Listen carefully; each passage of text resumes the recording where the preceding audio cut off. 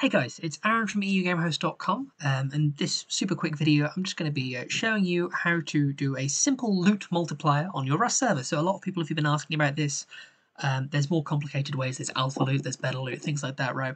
But this is just going to be the most simple way to do a simple loot multiplier. So we're going to need two things for this. We're going to need a plugin and we're going to need umod. So we're going to go to the mod manager here. You can obviously download umod directly from umod.org yourself and apply it to your dedicated server. But in the case of this, we're going to install it via our panel. In here, you can simply click install here. I've previously done this already for the sake of this video. So we're going to go back in here, and after the first server boot, if you go into the file manager, you will see the Oxide folder. In here, you go to Oxide, then plugins, and then you can upload any plugins you download in here. But for our wonderful clients, we do indeed have something called the umod plugin installer. It's a browser. It makes life a little easier, and I will just have to find it now. I appear to have gone slightly blind.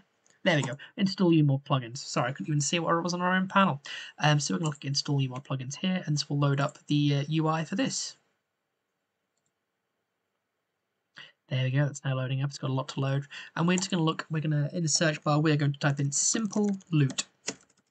If I can spell simple loot, and then we can click search. And we'll get this here, simple loot here, and we'll click install. This is now going to download that directly from umod.org and install on your server. Saves you any mugging about, and it's just nice for looking through to find new plugins as well. That's why I like it. Back when I used to run my own Rust servers, I was a big fan of that. Go to the file manager here. In here, we're going to look for the Oxide folder, and we're going to look for the config. In here, you will see the new simple loot.johnson. So this will have automatically generated upon the server loading and compiling the plugin for us. We're going to right-click. And we're going to click edit, and this plugin can't be simpler. It is absolutely brilliant. So it's obviously going to affect loot crates and barrels and that kind of stuff on your server.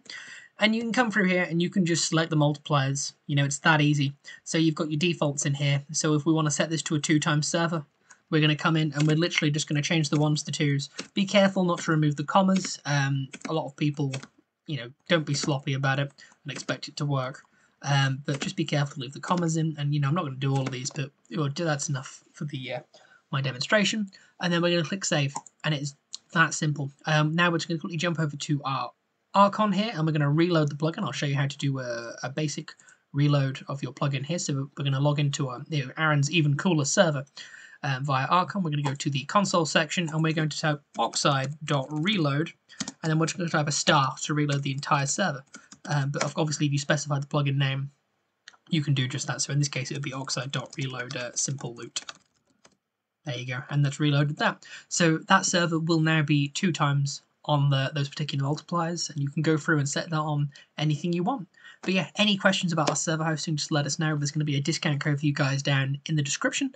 If you wanted to grow your server faster, do please consider EU Gamehost.